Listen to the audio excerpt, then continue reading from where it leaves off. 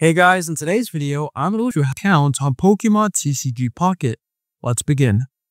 So once you open up Pokemon, you are going to go to the bottom right and then select the 3 horizontal lines. You will then select Other at the bottom. Then you select Account. Now after you're done selecting Account, you are going to select the option at the bottom where it says Delete Save Data. And then once it's done, you will be able to log in with your account again. Now, the other way of doing this is to either delete the app from your phone and then reinstall it. And that way you can switch to a different account. And there you go. I hope this video was helpful for you and I'll see you in the next one.